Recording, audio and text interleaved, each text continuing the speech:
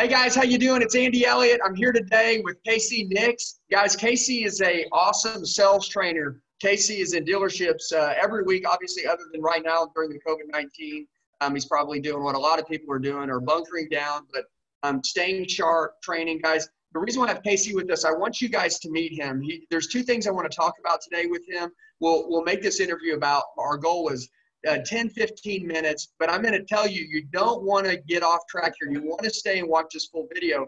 Number one, Casey's going to give some great pointers about what we need to be focusing on to come out of the COVID-19 and kill it. And even 5 years from now, what he's about to talk about, I'm going to tell you is extremely relevant. And then secondly, I want to talk about Casey deals with the wounded warriors and stuff like that, veterans. Guys, success comes from a place of gratefulness and gratitude. And I want Casey to finish up with that before we end the call, because he's got a couple amazing stories that I want him to share with you. So Casey, introduce yourself and let's talk about maybe the COVID-19, how you feel like people need to be preparing, dealer, GM, salesman, all the way around. Casey NIX, automotive business since 1983. Don't do the math. Please don't do the math. Been with Toyota most of my career. As I got into the dealership part of it, it's all been Toyota. And the big reason for me with Toyota is I've never sold anybody a vehicle and they called me back weeks later and said, hey man, you sold me a bad vehicle. So it's kind of been ingrained in what I've done. Started out in the car business when I was finishing school at Texas Tech University, repossessing cars. One of the things that will keep you finishing school is if you repossess cars for a while and you have an option for school, you go back and finish school. That's crazy. I didn't know that. So how do you feel about right now with some people obviously being in the stores, some people being furloughed, right? Skeleton crews, some dealerships have cut a lot of their staff. Whether you're on the staff that's still in the store or the staff that's at home, you know what I'm saying? Wherever you're at, what is some great advice that you would like to give to some people to prepare for it? Andy, I'll apologize up front. Maybe you shouldn't have done this interview because I've got a real opinion on this. First of all, for all you guys that are furloughed or laid off, you've called me. We've instant messaged. I've tried to take my time, and my wife has told me to turn the phone off, guys, and I can't. Everybody asked for the answer, and if I had the answer, I would paint it for you guys. There is really no answer, but here's what I want you to think about. If you come back out of this, you're the asset. I've been telling people this forever. It's just a car. It's just a truck. It's just a van. It's just a piece of equipment. The reason why people say yes is because of the sales professional. If you want to get great in the car business, have somebody burning desire when they leave the dealership to call a phone and go, hey, I just met this guy, Casey NIX. I just met Andy. And man, if you guys are ever thinking about buying a car, you need to go and experience what I just experienced. It's nothing like I've ever seen before. So you're the asset. There's a lot of salespeople out there right now that are working at a job, making money. And I got it, man. You're making money and you're guaranteed money. You've got a client base. You built it up, but you're working in a situation that you weren't happy. You gripe about it every day. You don't like what's above you. Don't like what's below you. And now you've been furloughed from the car business. Find some place that's going to give you some heart. If you work around people that charge you every single day and they nurture you and you have people that you're developing, then you're going to grow in the car business. And it's no longer going to be the car business, it's going to be your business. So the end of this needs to be all about you. You're the asset. As people come back to buy cars, dealers are going to have to hire back. And the skill that's been laid off right now may be the greatest skill out there in America. You guys know how to put something together at any given time with a total stranger. You're an asset. That's what I would say, Andy. Dude, that's amazing. That's exactly what I was just talking about the other day, is creating yourself as being your own business inside of the business. Is that right? I mean, that's what this is, right? That's exactly what it is. Yeah. So we've got people out there that, you know them and I know them. They average 30 to 60 cars a month. And it's not an accident. You don't fall into that. And they're working 3 steps away from sales professionals that are selling 8 cars a month in the same environment, in the same business. So, it's never really been the walk around or the demo drive or the skills to the road to the sale. It's the individual that makes the difference. And that's what I want everybody to understand. You know, I did a deal, if you don't mind me just jumping No, in. come on, bring it on. I did a Highlander launch for Boston, and every once in a while I'll do these launches, and I get to see people I haven't seen in forever, and it's great to launch a new vehicle because it's all new, it's all fresh. So I showed up the very first day with this big giant mirror. And the guy that was running the launch for the Boston region said, "What's the mirror for?" I said, "Well, you're not allowed to ask if you can't figure it out." So I wrote on there 2020 Toyota Highlander launch, and I had every sales professional and every manager that attended the event sign the mirror with different color Sharpie markers. So at the end, there was 1,000 signatures all over this mirror. And I would start every meeting by saying, "Does anybody know what the mirror is about?" I had 5 people out of 1,000. You can do the math right there. That's not a big percentage. But what I said was, is the Highlander 2020 better than the 19? Absolutely. Absolutely. Toyota does great jobs when they bring new vehicles out, but it's not the Highlander. It's just a stupid car. It's the people that were looking in the mirror that signed on there. So I gifted that back to the region, because the reason they're going to be selling cars didn't have anything to do with somebody painting a car. It had to do with somebody getting in front of somebody and convincing them that their product is right for them. So I love that whole mirror thing, you know. So that's beautiful. That was fun. That was fun. You come up with that on your own? You know, I got to tell you this. You know, when you're in the car business, you think about some crazy stuff. No, you think about whimsical things that other people look at you and they go, "What's wrong with you?" And I go, "I don't know. It's car business." I love it, dude. No, you got to be crazy to be in this business, but you got to be crazy passionate.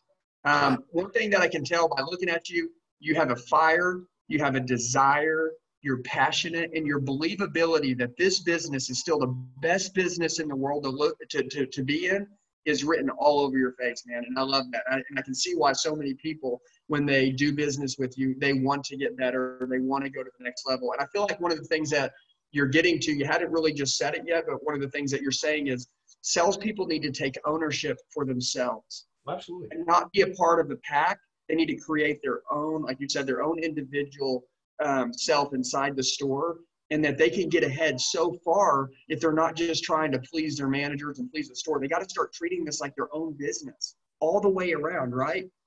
Yeah. Andy, I guess if you wanted to do it, make it like a math problem, you can sit there and say, "Hey, you guys can make $50,000 to $100,000 a year with limited skills as long as you have a great attitude and can follow directions." Now, how much of your money that you have saved are you willing to invest in this business to open your company? And I don't know what people would say, but if they knew they could make $100,000, they'd invest money, wouldn't they? Absolutely. You walk into a dealership, you don't pay anything for the HVAC, the heating, ventilation, and cooling. You don't pay for the inventory. You don't pay for the staff behind you, the clerical. You don't pay for the advertisement. You basically walk in there. You don't even have to have a pen. So what a gift to be able to have a job so that somebody else is fronted all the money and you get 20 to 30% of the net yield of what they've created. You know, I kind of feel sorry for the business owners of the world right now, because, you know, they threw everything they had in a business, and there's no guarantee that they come out of the back end of this with the company. That's the truth. And the difference in dealerships today, would you say that it's the people inside of them? You said the Highlander is just the car, right? It's the people that sell it that make the Highlander so special, even though the Highlander is a great product. So there's other options. You know, you don't have to buy a Toyota. There's other options. So, you know, nobody needs to get cocky enough to think that just because you make a decent car, that the only reason people buy it is because of the brand and the quality. That's part of it, but people still have to say yes, you know, and what I love about salespeople is when they contact me and go, "Hey, Casey, I'm working on about 75% repeat and referral." That's beautiful. Forget the world, man. If people are calling you and going, "Hey, Jimmy just called me and he just bought a car from you and I want a car. He told me I'd be stupid not to come to you."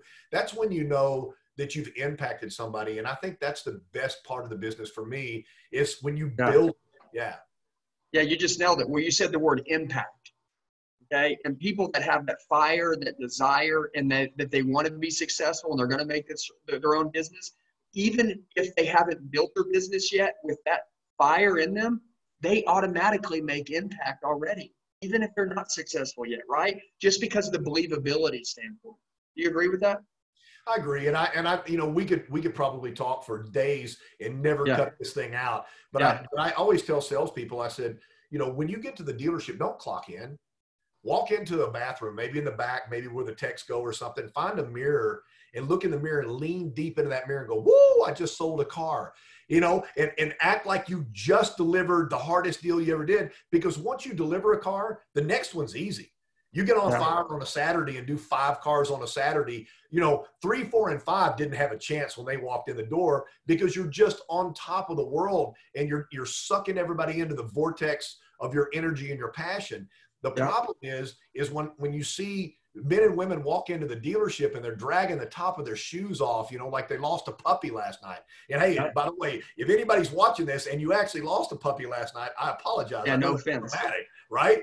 But I mean, you know, jog into the dealership, man. Come in on your toes. You know, it's like when a football team takes the field. Nobody just strolls out there and looks and goes, man, there's not enough people in the stands today. I don't know if I want to play. They charge out there. They bust a banner and everything. Should be every day. Should be every day. That could be the best analogy I've ever heard in my life. That's amazing, man. I love it. Okay. Obviously, like you said, me and you can go on for 10 million years. Yeah, obviously, what you've said right there, if we ended that and they took that and took action on that, that would change someone's life just in general. I wish someone had told me that when I was 18. So I want to ask you next. Tell me about what you do with like the Wounded Warriors and stuff like that, and what you're passionate about. Because obviously, I'm going to tell you this. You seem very peaceful. You seem very happy. Okay. I believe in this business. Attitude is everything. Okay. Because with a bad attitude, it's the death of you. What keeps you grateful? What keeps you motivated? Would you share some of those things with me? Yeah, and I've shared this a lot over the 5 years of my Saturday morning meeting, my YouTube channel. I try to make it a personal message every week, and not a meeting of tricking somebody, a meeting of just being real. I think that every person needs to find an outlet. I've got a couple. You know, I ride motorcycles and I don't ride with a group. I ride by myself. And, you know, you're out in the middle of nowhere. You have time to reflect. No music, just a highway. And that helps me. But giving back and realizing how good you have it. I'm going to tell you a story, and I hope this doesn't offend anybody, and then I'll go into the Warriors.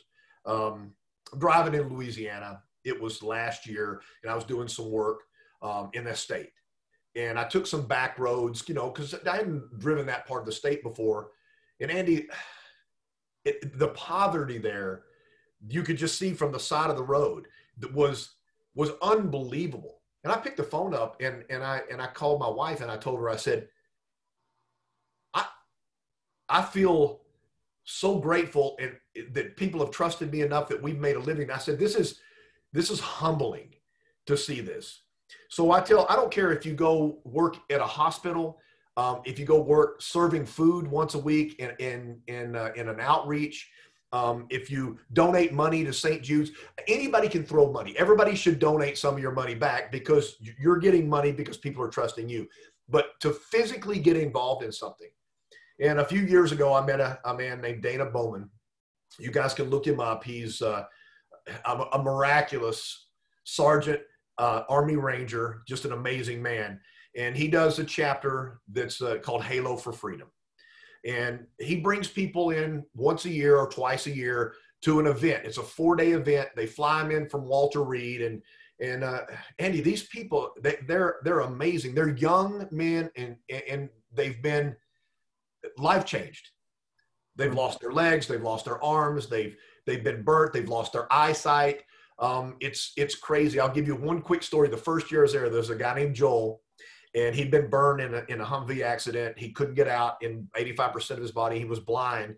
And they parachute him in to an area where we're having live gunfire and stuff. So they're all tandem jumping in. And I told him, I said, I'll be there when you land with your wheelchair, man, because I'm all just labor that day, right?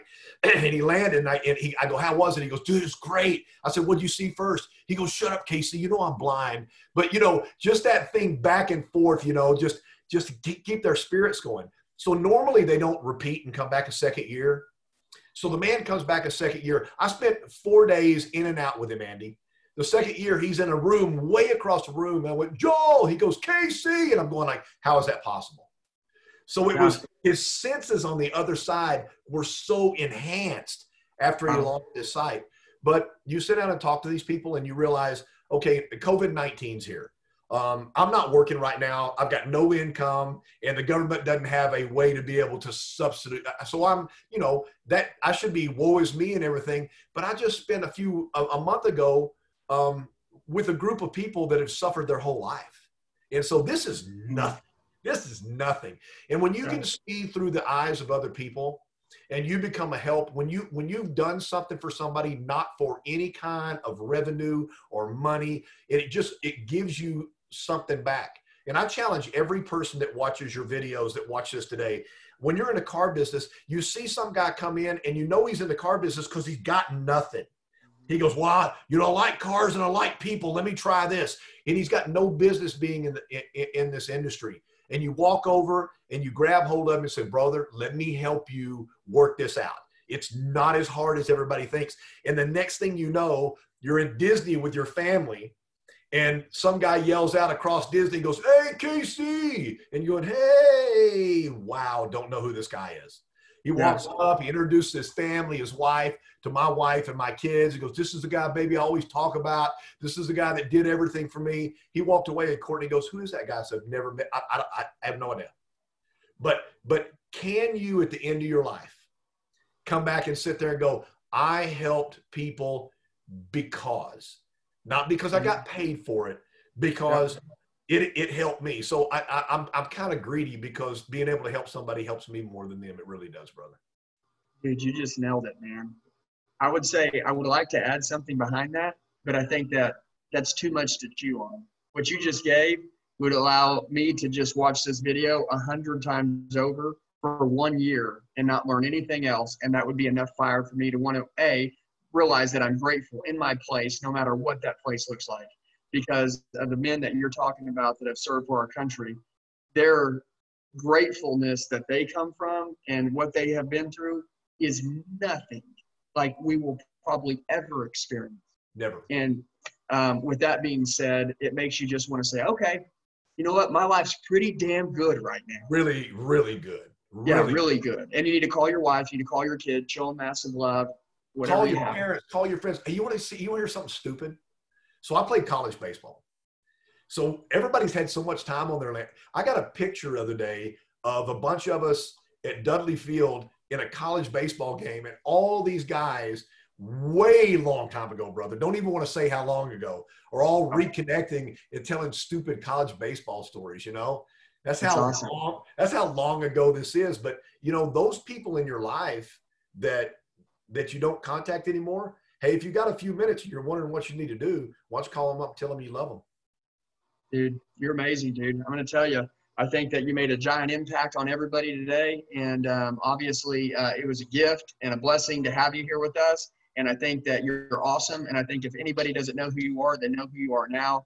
And you're amazing. And obviously, I see why you're so killer at what you do, because you have a beautiful set of lenses on your life, on the way that you see it.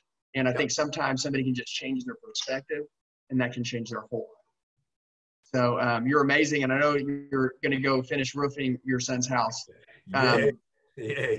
which is crazy. So you're constantly still working hard and grinding it. So, hey, have a great day. Guys, this is Casey NIX, and I want you to meet him. Casey, you want to say anything last before we jump off? Yeah, Andy, I was going to direct something to you. I appreciate you reaching out to me right now. You're very young and you're very gifted. You have a lot of life ahead of you. You never know what you say that's going to turn somebody's life around. So never have a bad day, brother. Man, you're awesome. Okay, brother. Well, listen, I love you. You're awesome. And I haven't even met you, but I'm going to tell you I love you because I think you're awesome. So you're great, and I appreciate it. And everybody, comment below if you got anything you want to say to Casey. And we appreciate you, brother. Okay? All right. See you guys later. Have a great time when we come back.